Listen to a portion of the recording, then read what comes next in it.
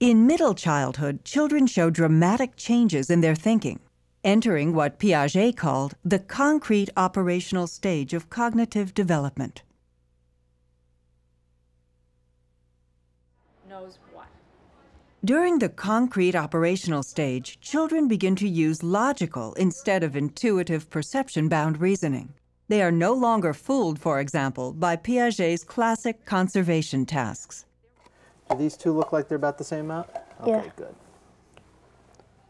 Let's smash that down.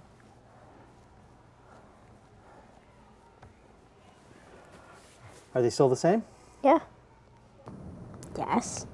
Yeah.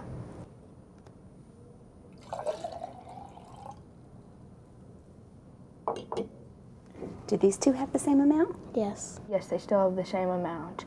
When these children are asked why they believe that the taller glass or the flattened Play-Doh contains the same amount, their explanations illustrate that they are now able to decenter, or to think about more than one aspect of a problem at a time.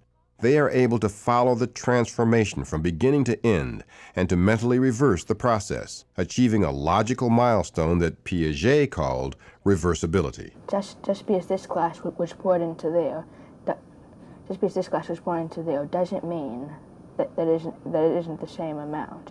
It might be short a drop or so, but it's still the same amount. Because just because you flatten it doesn't mean it changes.